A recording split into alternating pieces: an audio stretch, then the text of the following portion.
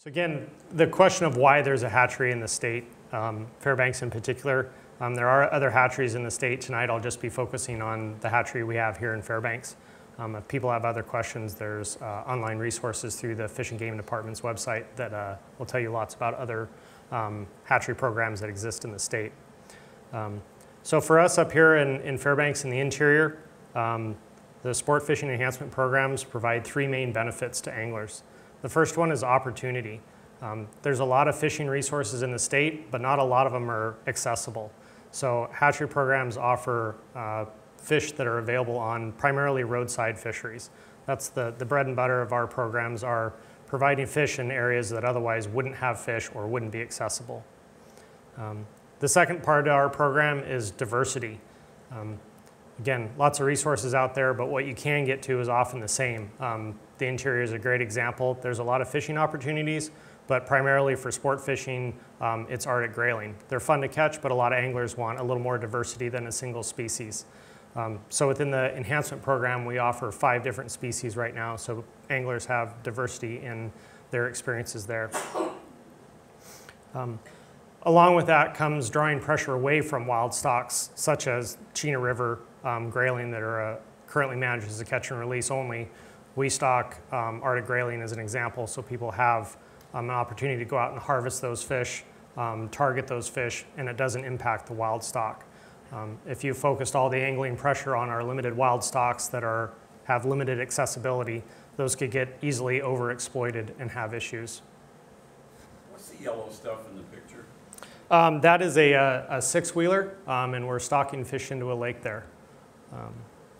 That's part of the diversity and opportunity as well, is a diversity of angling experience. So not everybody wants to fish at a very popular roadside fishery such as Birch Lake, Quartz Lake, or something like that that is popular. You're going to have lots of other boats out there with you. So we do have a small segment of our population that is geared towards a more remote fishery to provide that diversity of experience. So you can have opportunities to go out and potentially have a lake all to yourself to enjoy a weekend's fishing that's quiet and secluded. Within our program, our main guiding document that we use that kind of outlines a lot of what we do, in fact, all of what we do, is what we call the statewide stocking plan. It has all our enhancement policies, so the rules and regulations that are in place that guide our activities. It's a 5-year plan. It lays out for the next 5 years what our anticipated stocking locations, species, and numbers are. And part of this that makes this document pretty special is it's an annually publicly reviewed document. So every year, the public has a chance to comment on our activities, propose new locations, different species they want to see something done differently. They have that opportunity every year to comment on this plan. So this really guides a lot of what we do and is our kind of direction and how we do things. If people are interested in commenting, the next year's plan usually is released in mid to late November, and we usually have about a 4 to 6 week comment period, and then the plan is finalized and released in late January. Another question that gets brought up a lot, and I'll just cover right off the bat here, is funding, how we're funded. It's particularly a hot button topic these days with the state and in its condition. All of our funding is driven through the Federal Aid for Sportfish Restoration Act. This is a federal excise tax on things like fishing gear, motorboat fuel, and other sport fishing related items. It's collected nationally, and it's distributed to all 50 states via a kind of calculation that depends on fishing license sales and land area.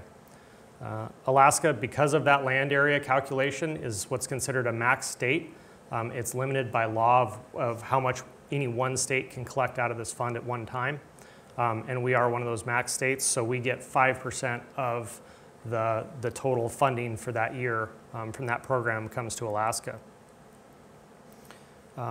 We interact with that funding by matching it. It's a 3-to-1 matching grant. So the state will provide the one and the federal program provides the other 3 parts to that. The state uses sport fishing license sales to match that grant. So basically the end result to all of this is that the Alaska Sportfish hatcheries are entirely angler funded. And we leverage a lot of federal funding to make our programs successful.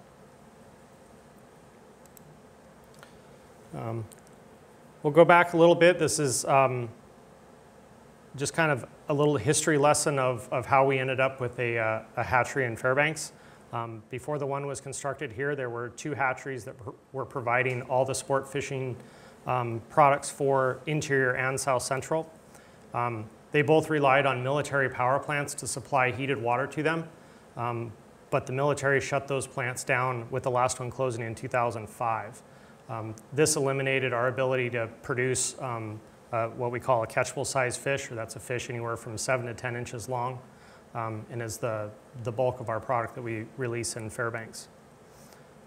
So we built 2 new hatcheries. The goal was to return hatchery production to historic levels, as well as build for the future and add capability for future needs. The end result is that 2 new hatcheries were constructed by the Alaska Department of Fish and Game. One is called the William Jack Hernandez Sportfish Hatchery in Anchorage, and then we have the Ruth Burnett Sportfish Hatchery here in Fairbanks. This kind of demonstrates the need and the impacts of that loss of heat. The upper graph is just sheer numbers of fish that were stocked. You can see the decline starting 2010, 11, and 12. We really weren't able to produce many fish at all.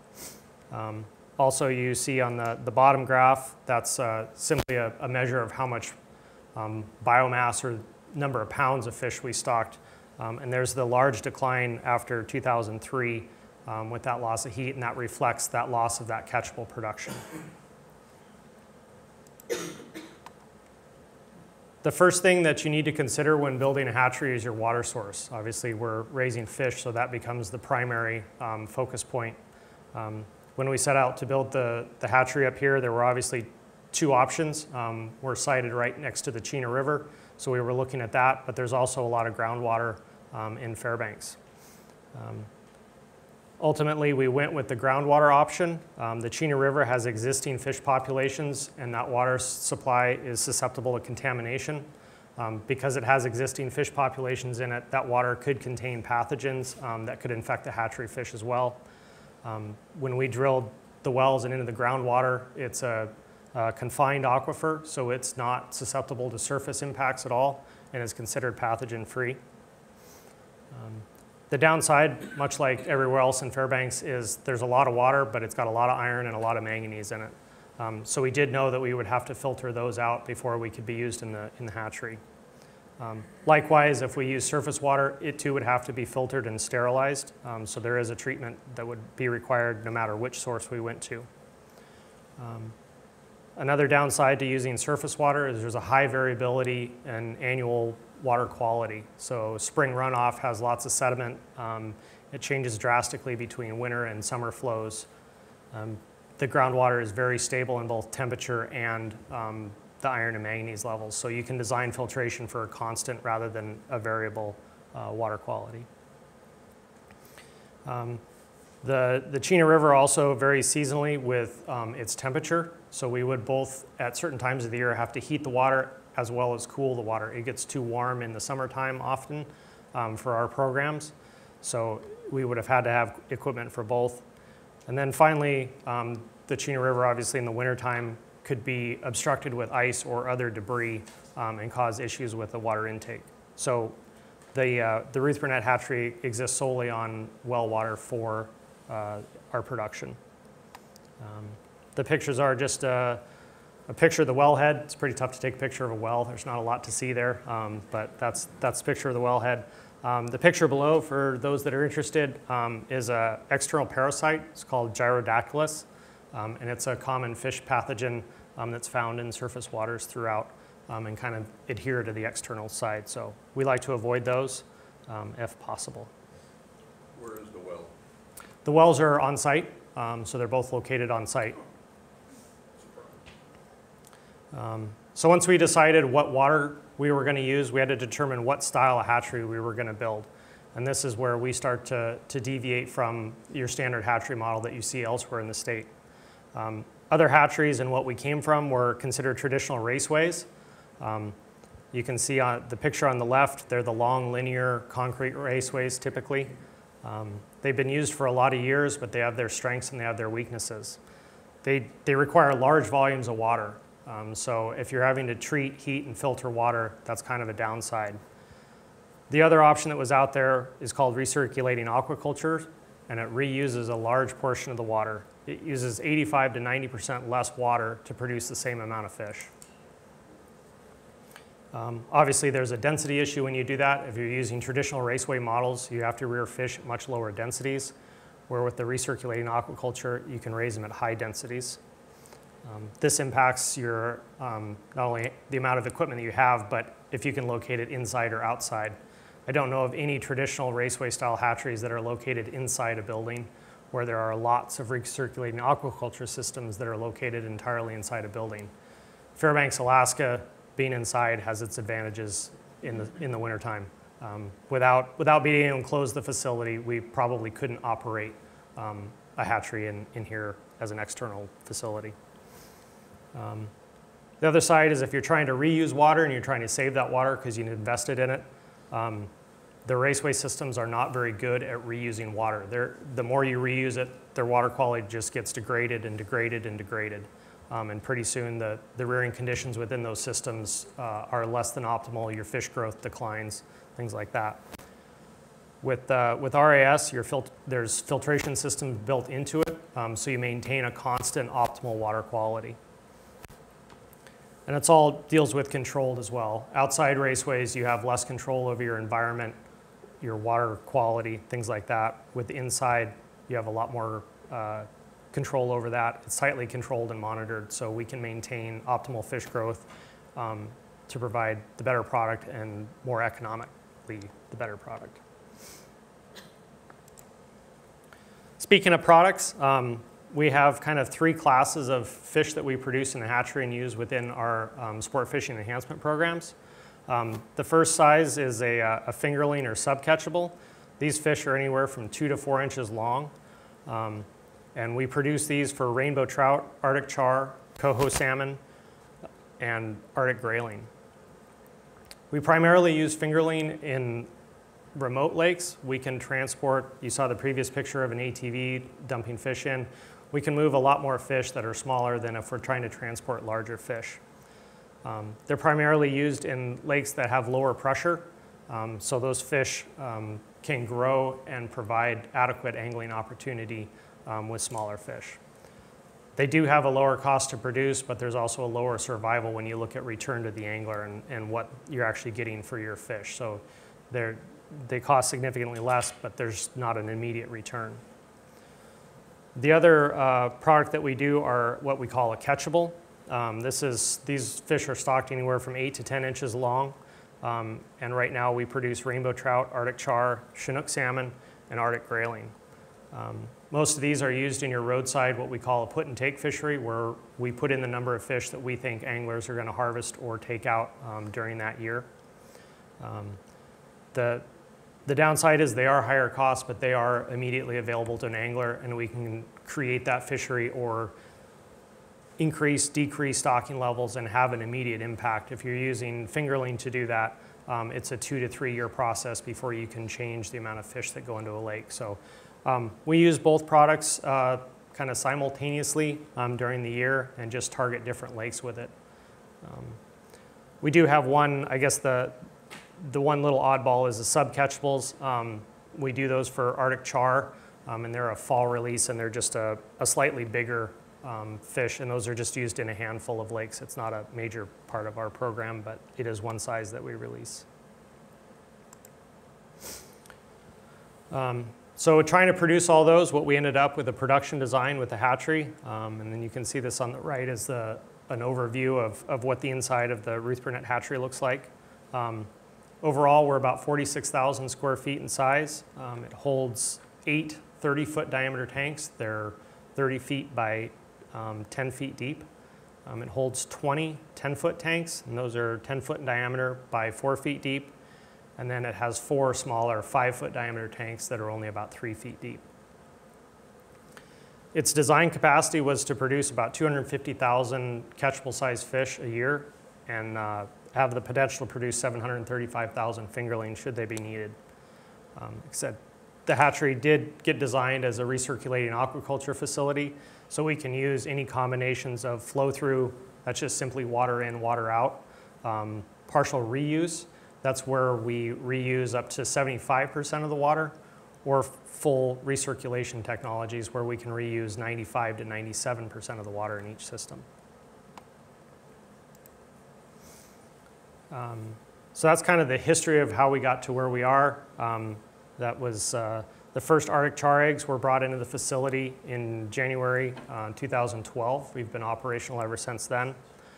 Since 2013, almost all of the fish released within Region 3, which includes Fairbanks, Glenalla, and Delta, have come from the Ruth Burnett Hatchery here in Fairbanks. And right now our current production levels are meeting all management requests for the 5 species we produce. So the facility, there's still some people that aren't aware of that we're operating, but we're operating and doing quite well with it. Describe the picture so you know what you're looking at. Picture on the upper picture was the first Arctic char eggs that we received, and the lower picture is some about 2-week-old Arctic grayling. So kind of see what they look like. As I mentioned before, when we talk about water sources, and this is part of the hatchery that we operate, is an iron and manganese removal system. So if we didn't remove that from the groundwater, it forms particulate, and that particulate gets embedded in the fish gills and can be lethal. So it has to be removed. Excuse me. To do that, we use a 2-stage filtration, and that removes iron, manganese, and then hydrogen sulfide. Hydrogen sulfide is that kind of rotten, eggy smell you get out of groundwater. It's also very toxic to fish, even in small doses, so that's removed in our filtration system as well. We're a little bit novel. This is one of the solutions that we came up with to make this facility function the way it does, is we actually use iron oxidizing bacteria in our first stage filtration system. It's very different than traditional drinking water systems in that most of them hit chlorine up front. You're actually trying to discourage bacteria from growing. We found, because we're not a drinking water plant, that those bacteria were actually very beneficial to us and allow us to filter this water without the addition of chlorine to oxidize iron and manganese. The second stage is where we primarily target the manganese removal, and we also do the final polishing step on the iron. All of this results in water that we put a design limit of 0.1 parts per million. To give people a reference, a drinking water standard is actually 0.3 parts per million. So we're significantly less than drinking water. We did do studies. She mentioned the pilot hatchery work that I started out with. That was one of the things that we looked at, is what level of iron do we need to do to raise fish in a healthy manner and determine these levels. Our operational limits right now are significantly less than that. Usually we're about 0.03 to 0.04 parts per million of iron. So the treatment system works quite well. Post-filtration, the water is heated. Fish growth within their biologic range is driven primarily by temperature and food. So as long as you provide enough food, they will grow and grow faster with warmer temperatures.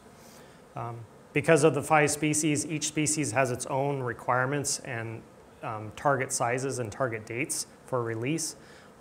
So each rearing module within the hatchery has its own hot and cold line so that we can blend and have independent temperature control throughout the facility.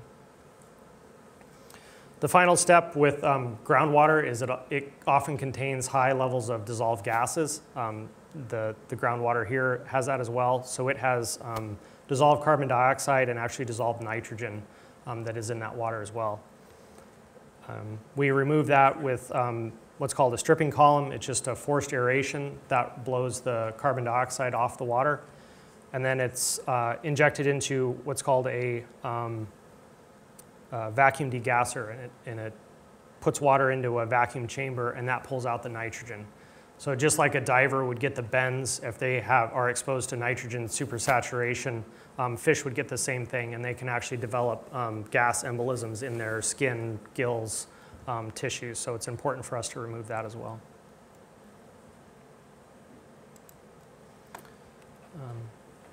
Part of keeping a healthy population is the first step of where your fish come from. So for our facility, all the fish that enter the facility start their production cycle as an egg. The reason we do that is we can actually disinfect the outside of an egg and ensure that we're not bringing in any sort of bacteria or viruses in with those eggs. Once they hatch out, you can't disinfect the outside of a developed fish. To get our eggs, we have two primary means of shipping eggs into the facility and starting that way. The first are captive brood stocks that are held in anchorage for rainbow trout and Arctic char. The rainbows are held for 3 years, and then they're spawned and used for egg production. Right now, Fish and Game's annual egg production for rainbow trout is about 3.5 to 4 million eggs a year. And because of that large number, that's the reason we have a captive brood, is there isn't a wild source out there that could provide that number of eggs on an annual basis. For the Arctic char, it's a significantly smaller program. I think we usually end up taking about 200,000 eggs a year. The reason we have a captive brood for that is all the available Arctic char sources are logistically fairly difficult to get to. Up until about 2002, I believe, we used to go get eggs from captive Arctic char out on the out by Dillingham, but their availability was really limited. It was hard to time it, and logistics of getting eggs safely out of there became an issue and very expensive. So the decision was made to bring the char into a hatchery as a captive brood stock. All these eggs, like I said, are taken in anchorage, and then they're shipped up to us here in Fairbanks when they reach what's called an eyed stage. So the embryo has developed its eyes, and they become less susceptible to any physical shocks. So we actually load them up on Gold Streak and fly them up twice a year. So they arrive on an airplane to us up here. Do they get mileage? I wish I could put their mileage on my mileage account. Yes? Do you ever introduce genetic diversity into those stock or your base stock or rainbows? We have not. They are managed in conjunction with our genetics department for genetic diversity within the captive brood itself, but we have not supplemented that brood stock since it was brought into the facility. So the sperm is from brood stock also? Yes.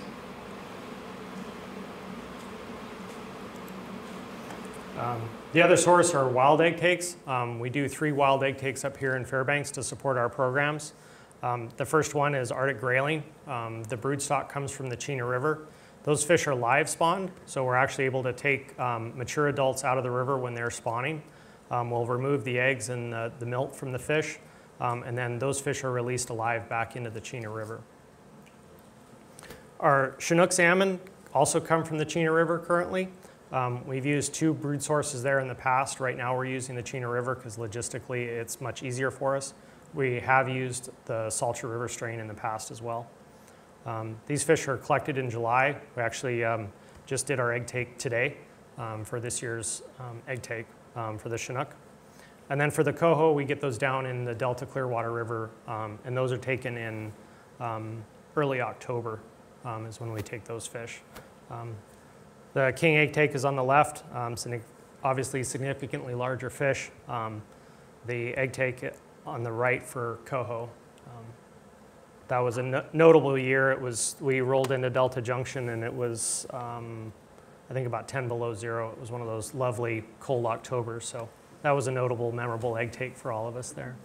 About how many adult fish do you need to take to get enough eggs? Right now, we spawn 10 pair of Chinook. So it's very small.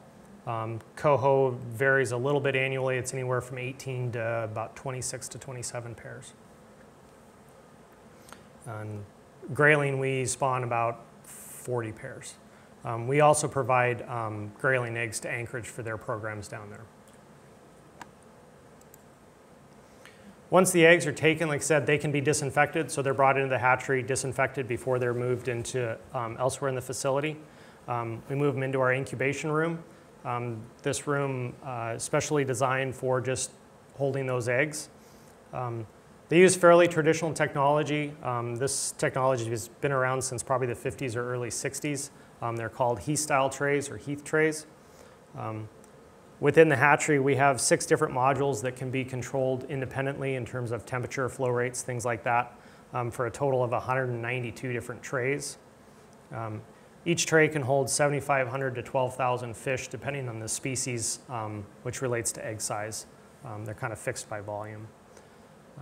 The fish stay in the incubation anywhere from 3 weeks for Arctic grayling, which is the shortest duration, up to 4 months, which is the Chinook, and that's the longest duration. You can see pictures far left is eyed eggs in the facility. That's like I said, that's the stage that we can ship eggs back and forth. Once they hatch out, you have your A-live in there in the middle. So these guys just sit there with your yolk sacs and absorb that. And then you have fish that are ready to be put out in the rearing tanks on the right that are full on fry.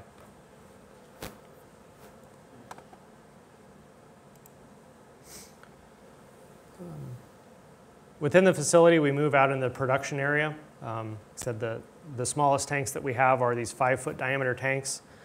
These are operated only as flow-through, so it's just water in, water out. None of that water is reused. They have very low flow rates, and the fish aren't in those tanks very long, so it didn't warrant the capital investment for the equipment to reuse the water. They are only used right now for Arctic grayling and Arctic char. When both species hatch out, they're very, very small compared to the other species, and it makes it very difficult to work with in a larger tank. So we utilize the smaller tanks to work with the smaller fish. And these fish are only in the tanks for about 6 to 8 weeks, and then they're transferred to another tank within the facility. The next size tanks that we have are the 10-foot tanks. We can operate these as flow-through or in a partial reuse scenario. So we can reuse up to 75% of the water depending on the life stage of the fish. These tanks hold about 2,200 gallons of water and are grouped in 2 tank modules that share a common water source. Their equipment is designed for the reuse, but it's fairly limited.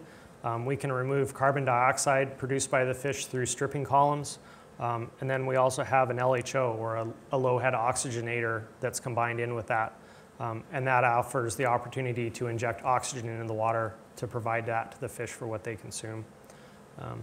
And those are actually on the upper left, the large aluminum silver columns that you see are the stacked CO2 stripper on top and LHO in the bottom. These tanks are primarily used for startup of the other species, rainbow trout, coho salmon, and Chinook salmon. And they are also used to produce all the fingerlings. So these fish stay in the 10-foot tanks until they're 2 to 4 inches long. Of course, there's always an exception to the rule. We're no different. Our Arctic char also stay in the 10-foot tanks for their entire duration of their stay in the hatchery, even as a catchable fish. We can do that because char can be raised at much higher densities, and it's a fairly small program, so it didn't warrant a large tank because we could produce the number of fish required in the smaller tanks. So those are probably about 5 to 6 inch char there on the left, and then an overhead view of that same tank on the right with the fish in it.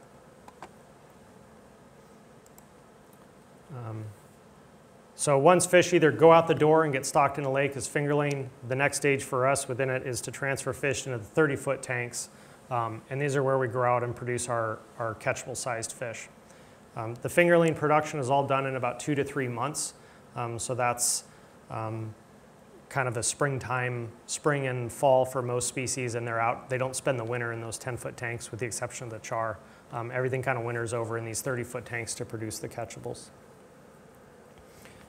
Because of that duration, they're in 30-foot tanks for anywhere from 9 to 12 months. It makes a lot more sense to reuse as much of the water as possible. So these are the full recirculating aquaculture systems. They're operated at 95 to 97% water reuse. Each tank holds about 40,000 gallons of water, and that's recirculated at a rate of about 850 gallons a minute per tank is water in, water out. But of that, only 30 to 40 gallons per minute is water we're adding. So they're quite efficient. The downside to that is it does take a large amount of filtration equipment to maintain that water reuse level. This includes what are called radial flow separators. What that is basically just a giant settling chamber. So your large solids that are generated within the tank settle out and can be removed from the system. They also go into a microscreen drum filter. That's where your smaller solids are filtered out. It's basically just a drum that has a 90 micron screen around it. Water flows in and out, and all your solids are captured within the filter. It has what's called a fluidized sand bed biofilter. We'll explain that in the next slide. And again, another repeat of the carbon dioxide stripping column and low head oxygenator for CO2 removal and oxygen addition. These also vary a little bit from the reuse tanks in that we introduce a small amount of ozone. This is used as a water conditioner. It's not dosed at a level that is a disinfectant, but it is used to condition water. It helps remove the very fine solids that you can't filter out. So it gets rid of and reduces our carbon content, which prevents fungus and bacteria from growing within the system. Each of these tanks can produce 24 to 40,000 catchable size fish per tank. That depends on the size goal of the fish and also the species. Some species you can raise at higher densities. Others, like rainbows, get very defensive with each other. If they get too crowded and your quality of fish goes in, they'll start kind of chewing on each other. So they're kept and managed for density. And like I said, these are used exclusively for catchable production. Kind of the heart of this system and really what makes it tick is the fluidized sand bed biofilter. Anything over about 75% water reuse or water recirculation requires a biofilter. It's the same general idea as the ones you have in your home aquarium. It uses bacteria to break down ammonia that's produced by the fish. The ammonia is a waste product of protein metabolism. And what this is basically a giant petri dish that houses bacteria. And those bacteria actually use the ammonia as a food source and break it down sequentially into a waste product that is much less toxic to fish. And the end result, if you were to take it long enough, would be a return to nitrogen gas. In ours, even that small amount of dilution water removes the end products before it gets to that stage, but that's the whole called a denitrification process that happens. We do, even though it's a piece of equipment, it is managed as a living organism. It requires oxygen. It doesn't like large amounts of solids. So that's the radial flow separator, the drum filter, and the ozone also help the biofilter. It consumes other aspects in the water that have to be managed and monitored. So these systems are quite complex. It's much more than just the fish that are living within this system.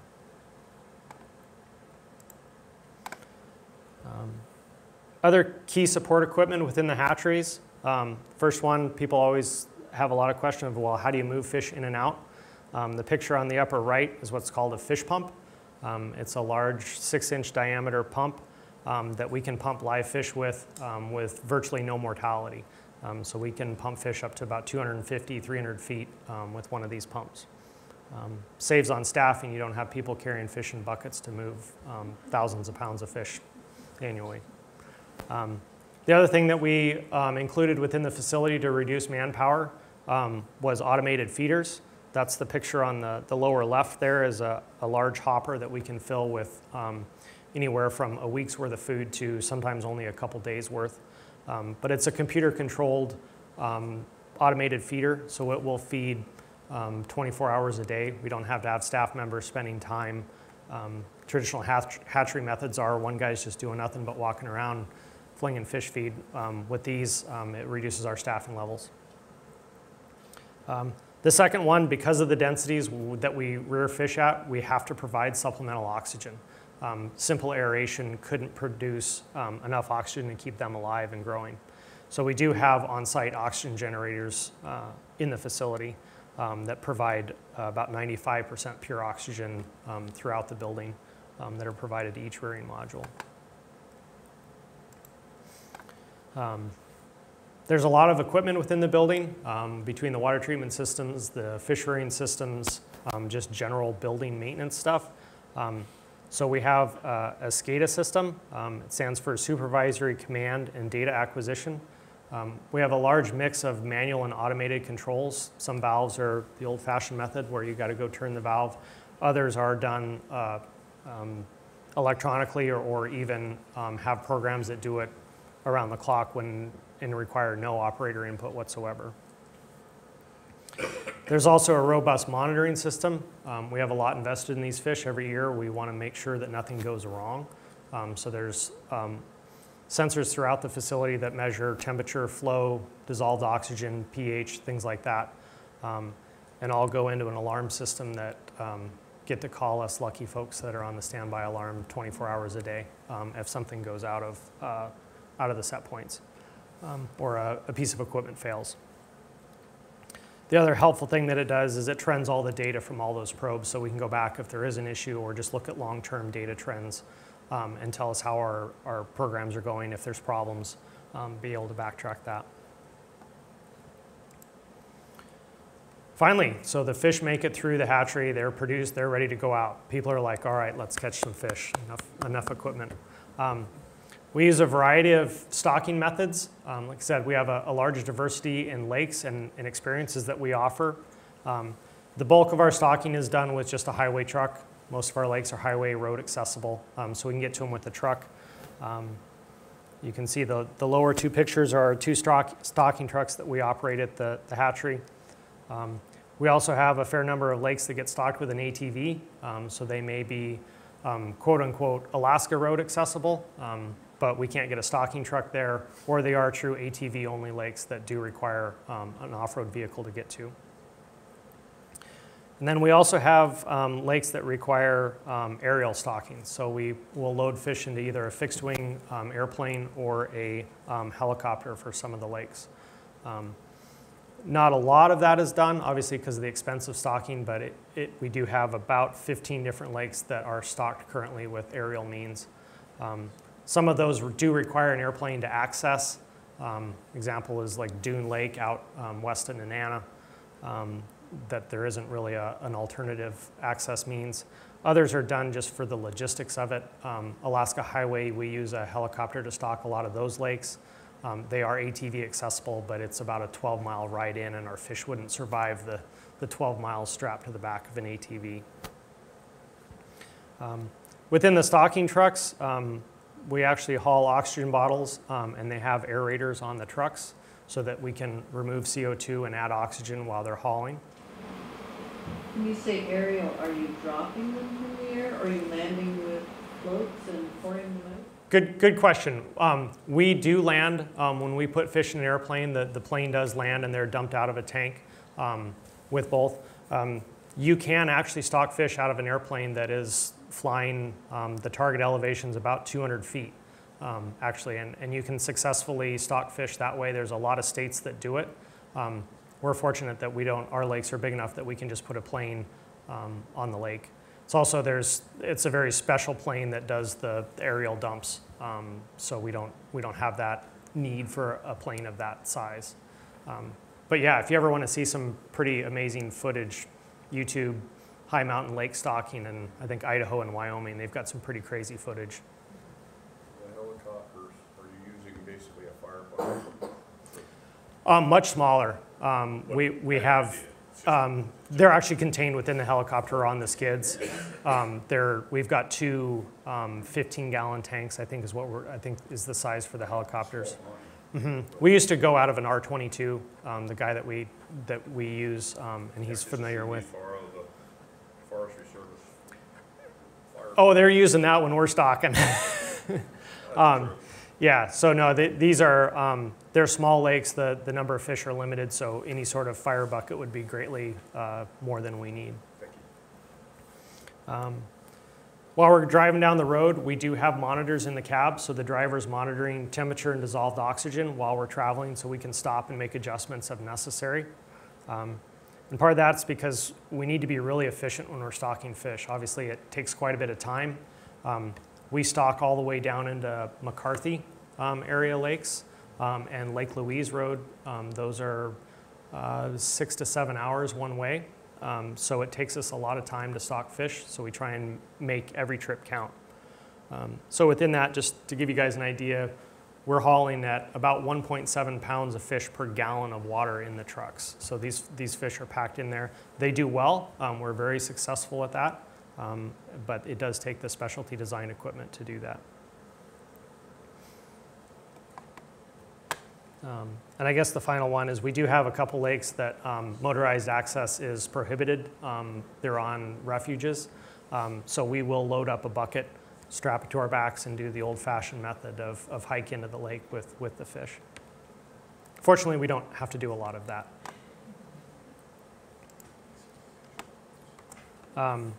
So stocking goals, again, kind of linking back to the beginning of the presentation, looking at kind of the collapse of our stocking efforts. With the loss of the waste heat. You can see this graph shows the number of catchables that we stock. So that's those fish that are immediately available. You can see since 2012, that number's come up and we met our original goal of returning to peak historical levels and also be more consistent. So for those 5 years, our stocking levels are very consistent, and that offers angler that opportunity to go out and know that that lake is going to be as productive this year as it was last year, and hopefully the next year. So that's one of the things that we've taken pride in as well. There's not as much of the variability that was in past years. Talked about also how we deal a lot in thinking about more pounds of fish or biomass. There's a lot of ways you can manipulate numbers. You can say you stock a lot of fish, but if they're all fingerling and they don't survive, then that's not a return to the angler. We did find that in Fairbanks, fingerling stockings are successful in some lakes, but in general, the catchable stockings are much more successful in enhancing fishing opportunities. So you can see as we get to the right on the graph, the red numbers show the amount of biomass or pounds of fish that we're fingerling. And you see that's quite high in the late and mid 90s. And we've shifted our focus to more of a catchable production and see that we're greatly increasing the amount of biomass that we're putting into lakes, and hopefully do that. 2017, the very last bar, shows a large spike. It's one of the improvements that we did to the stocking program last year was we went to a larger rainbow trout catchable.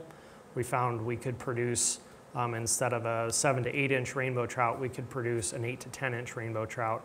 And that provides anglers kind of that, gets you over that break of what people were harvesting. We found people didn't want to harvest a 7 inch rainbow trout, but they would harvest a 10 inch rainbow trout. So we've tried to up our size goal to better accommodate that. Our current annual production is listed below. Rainbow trout, we're producing about 140,000 catchables every year. That goes along with 110,000 fingerling. The Arctic grayling program we brought back last year. It had been discontinued for a couple of years for budgetary reasons. We were able to bring that program back. And right now we're currently producing about 28,000 catchables a year and 6,000 fingerling.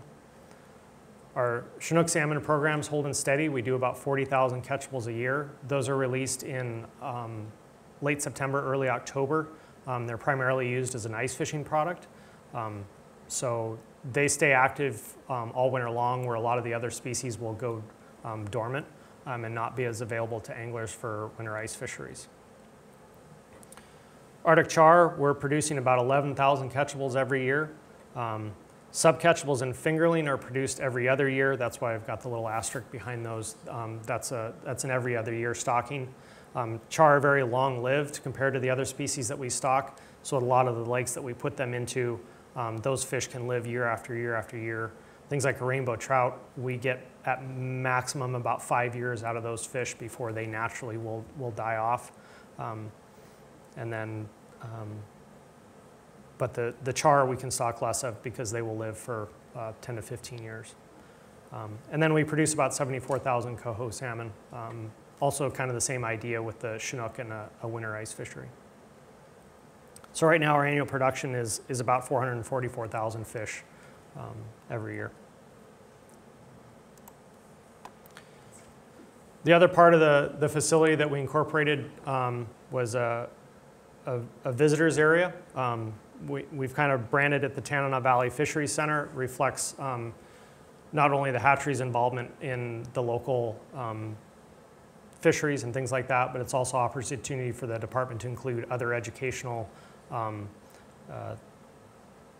programs within the hatchery to expand that knowledge. Kind of the showpiece of this facility is a 5,000-gallon aquarium. It's pretty cool. It's about 10 feet in diameter by 8 or 9 feet tall. We currently have all species of fish that we culture within it. We've had it going for about 3 years now. It's pretty neat to see. We've also developed a historical exhibit within the fishery center. Actually, the first sport fish hatchery in the state was at Birch Lake. Most people think it originated down in Anchorage or something like that, but the actual the first sport fish hatchery in the state was housed at Birch Lake, operated between 1952 and 1963, I believe. We also have an operations video, so you can come in and see us doing our activities that are, maybe once a year or twice a year, and explains the whole process, kind of like what I've done here, but in a video we have playing there. Currently, we've got this, the Tanana Valley Fishery Center, it's staffed May through August. So we've got somebody in there that's available to handle questions, greet visitors, hand out resources, things like that. And they're there Tuesday through Saturday. The rest of the year we're open, but it is unstaffed. And that's open just Monday through Friday. Both parts of the year are just business hours. And we are continuing to plan and develop this space. It was not funded during construction. It has been something post-construction that we've worked to develop the interpretive side and more of the public outreach. But encourage people if they want to come by and everything else. It's a great way to see the hatchery and everything else. In addition to the aquarium, we have a large, there's a large wall of windows that look into the facility, so you can see the whole inner workings of the hatchery firsthand. So enough talk. Where do I go fishing, right? That's what people want to know. Our number one resource right now is what we call the Alaska Lake Database. It's accessed through the Fish and Game website. Within this, it's a pretty nice resource for us and for anglers. Every lake that we stock, and even lakes that we have stocked in the past or done any sort of work on, is listed within this database. And so there's things like our stocking levels, how many fish went into that lake, when, what size were they. But if they're natural fish in the lake, they're also going to tell you that as well. There's links to pictures and access directions, so you can see what the lake looks like before you get there, so you know what to expect and how to get there. We link what are called bathymetric maps, so you can see what the underwater topography looks like in the lake to help you to figure out where to catch fish. If you're looking for a ridge line or a point or a drop-off, this can help you find those points. And sample data.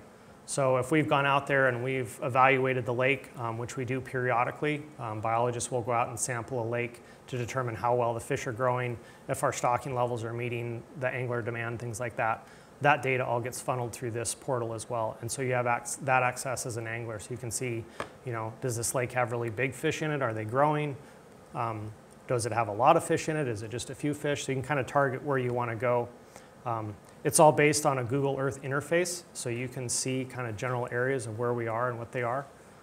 So if people are interested in where to fish the stocked waters, this is a really powerful tool. The other thing that's out there for anglers that you can do and we offer are little printed booklets. You can get them at the College Road Fish and Game office, or we have them at the Tanana Valley Fishery Center as well. And they're a printed listing with directions and maps of all of our stocked waters. We put a lot of effort into growing fish all year round, and we do that so that people have fish to catch, so we want to facilitate that the best way we can. I make an effort to make sure that anytime we've stocked a lake, that data is available within 48 hours of us being at the lake. So people have that ability to know if a lake's been stocked or not, and be able to target their effort accordingly.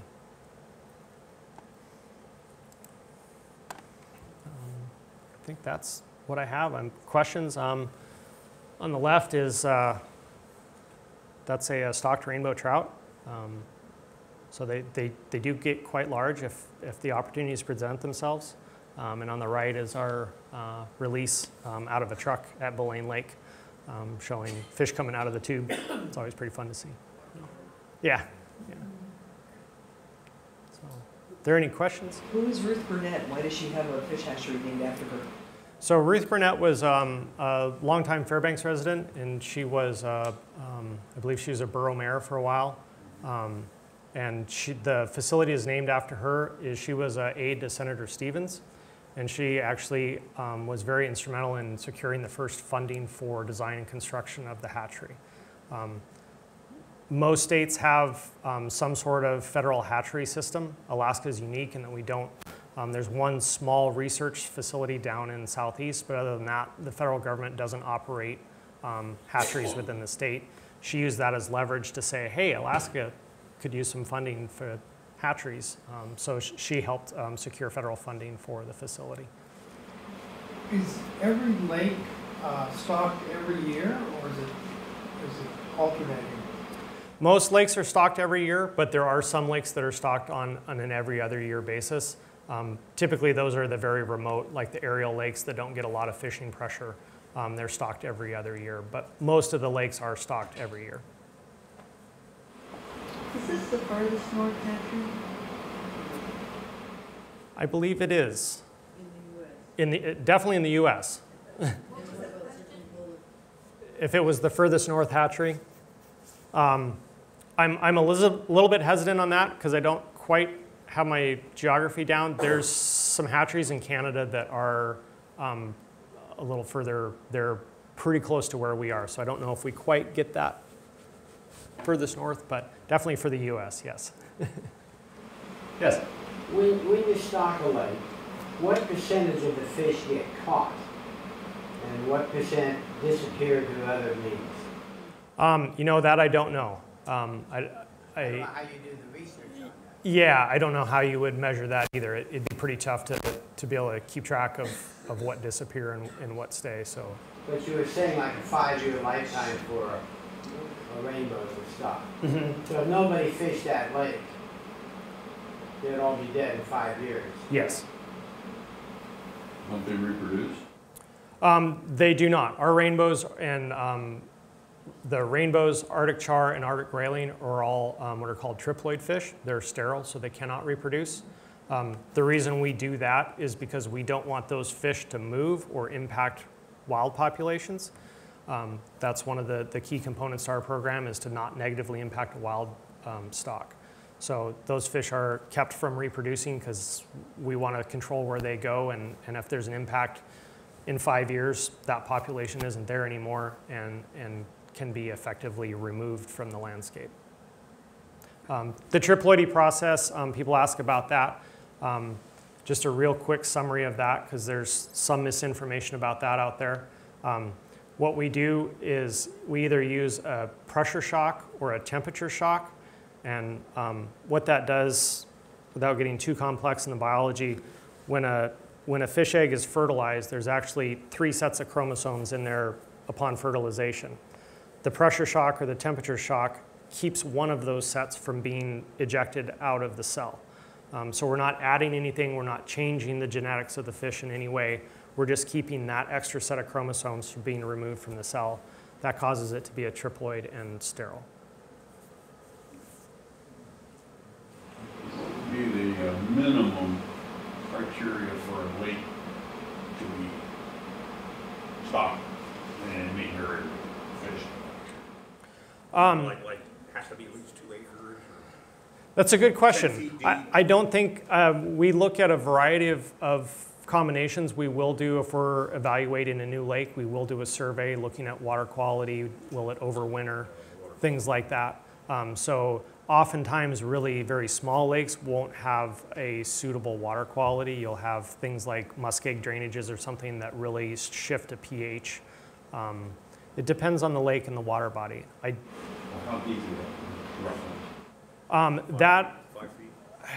probably up here it'd have to be deeper because of thermal tolerances. The lake, if they're shallow, will heat up, and then the summertime would be a lethal level. So we don't necessarily have a hard criteria for depth, but we do go out in say July or August and evaluate a lake and say. I was thinking the other way, that the cold would be a problem, but yeah, that makes sense. So we do evaluate for winter kill.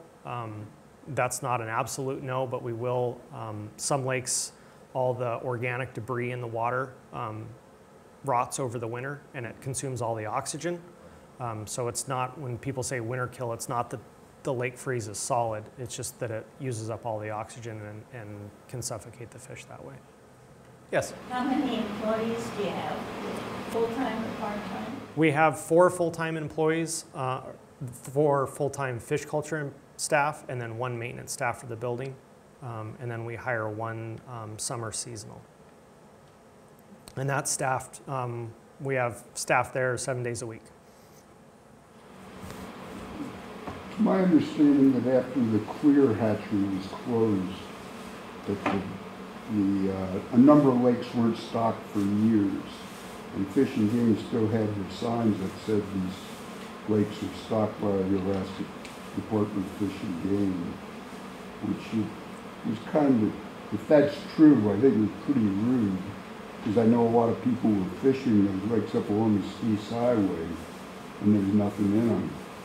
And I think that they should have put a cover over the signs or something so people would be aware of that. I can't speak to what happened after Clear closed because that was before I was around and working for Fish and Game. We stock the Stees Highway ponds right now, and I believe any of those signs, we have made an effort in recent years to make sure our signage is accurate and correct. So like I said, if you had a specific lake, I'm not sure about, but I think we have made an effort in recent years to make sure that the signages are correct. Annually, we're replacing signs because people tear them down or shoot them or things like that. So we do try and make an effort to make sure that the signage is accurate so people know which lakes are stocked and which aren't. Yes? Fish and Game or anybody studying the lakes that you have been stocking that previous to this time had no fish and now for the last 20 some odd years have had fish? Is anyone doing studies of other critter activity in the area that would be drawn by fishing other than humans? That I couldn't say. I'm not aware of any projects like that are going on. We do, like I said, we do periodic evaluations of the lakes that we stock. I think they're done on a rotating basis. We've got 116 different lakes we stock right now, so it can't be done annually or anything like that. But I'm not aware of any like ecosystem level evaluations that are done. One of the things that we try not to do is stock on any wild fish. So again, limiting our impacts to wild populations, so we try not to do that. Are you open to someone, say, with a mine pond that within reasonably clean, coming down and getting a bucket to throw in for the local kids? There's criteria that have to be met. One of them, and this stops 90% of all requests, it has to have public access. Well, that I understand. Yeah. But that would be acceptable sometimes. But most line ponds are borderline, but. Yeah, it depends. Again, there's an evaluation process. We look at public access. We look at evaluations and do that before we would look at it. Down and get a bucket. No, we can't do that. Yes? Down at the bottom of Chena Ridge Road, there's a big project going on to replace culverts, and it's my understanding is to try and reestablish a natural drainage. I think it's called Cripple Creek, and I thought one of the ultimate goals was if that all works, however many years it takes for that to settle out, to restock it as a salmon stream, and that got all screwed up during the gold rush and that kind of thing. Do you have any familiarity with that project? I do not. I can't speak to that project. Are there plans to expand, going to more lakes or different areas? Every year there's always a couple proposals. This year we stocked 3 new lakes that we hadn't stocked previously. So we do look at new locations and things like that. Right now for some species our rainbow trout production is pretty close to capacity.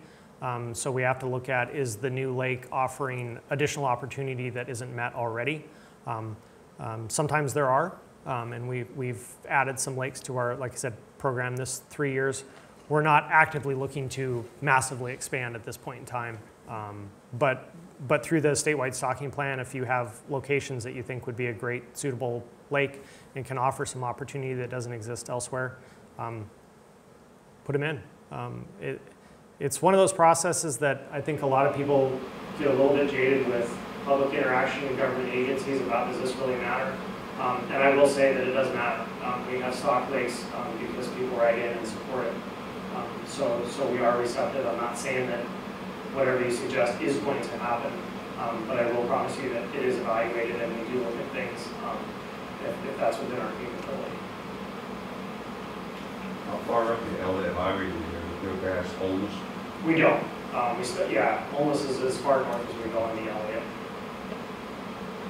They charge money to go into that park. Is that okay with the fact that the fish stocking is supposed to be open to the public? It is because it's considered a state park, so that meets the public access as a state policy, but it's also tied to our funding.